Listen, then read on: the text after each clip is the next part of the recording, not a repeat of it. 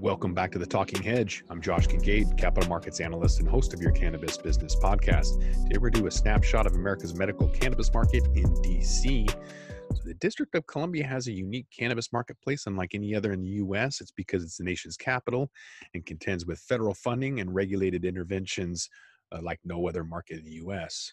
In addition to the challenges presented by the U.S. government, local leaders received mixed reviews for their efforts to advance the marketplace as the voters wanted.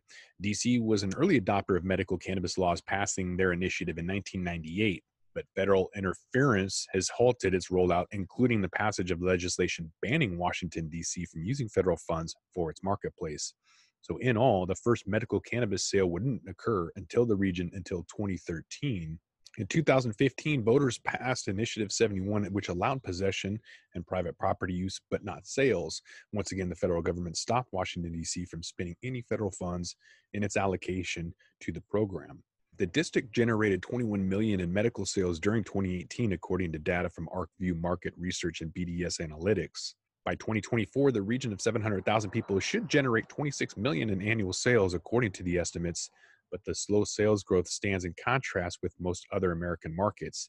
Despite allowing out-of-state medical cannabis reciprocity, the program struggles due to a multitude of pain points. So in addition to the DC politicians not stepping up, there's a series of issues ranging from price and product to selection, as well as the overburdensome regulations and laws. Maybe the most significant problem is rampant illicit market activity.